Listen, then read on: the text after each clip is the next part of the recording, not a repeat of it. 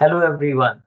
Welcome to this new playlist where I will be talking about how we can use Microsoft Azure Logic Apps to talk to Dynamics 365 Finance and Operations. Now, my objective is not to talk about best practices and error handling scenarios of Logic App, but basically we will be looking at how we can configure the core integration patterns which are available in finance and operations in Logic Apps. In this first video, what we will do is we will go through a walkthrough of the setup required to build the connection between Logic Apps and finance and operations. So let's start. I'll share my screen.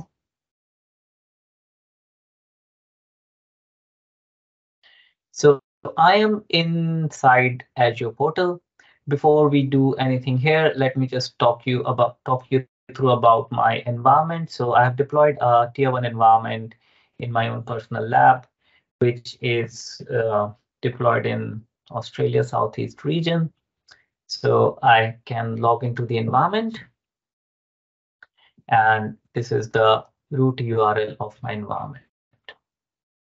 Now, what happens is in order for Logic Apps to authenticate with finance and operation, we need to register an app in Azure Portal, and that app will have a unique application ID, client ID, and secret, which we will define in finance and operations. Under system administration module, we have a menu item, which is Azure Active Directory applications. This is where we will define our application ID of the Azure App Registration. Now, in order to configure a new app registration in Azure, we have to log into our Azure portal, make sure we have a valid subscription, and we have to click on a create resource and select app registration, or I can directly select from here. So I go to app registrations. Here I will be able to see my existing applications, which are there, but I will create a new app registration. In this case, I'll call it YT playlist D365 F4 app. And then what we do is we click on register. Now, once this app is created, what we have to do is give it some permissions to access the ERP resources. So we go to app API permissions, click on add permissions. And then here we have to select Dynamics ERP. Then we have to go to delegated permission.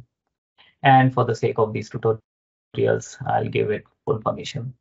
Now, this is where I have added the permissions, but then I also need to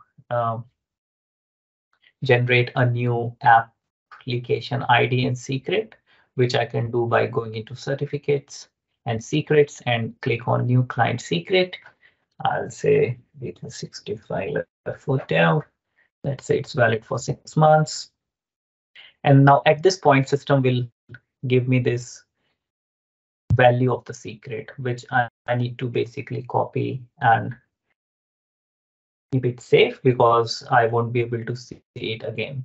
So I've copied it in my notepad, and then basically I can go to my overview, and from here I can copy the client ID, which is also sometimes called as the application ID. So I've copied my application ID, I've copied my secret, and as we can see here that my tenant is d365ugindia.com, or I can also copy this as a tenant ID.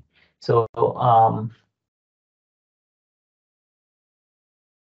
I'm just copying my uh, values here in a separate notepad file because we will be using this when we configure Logic App.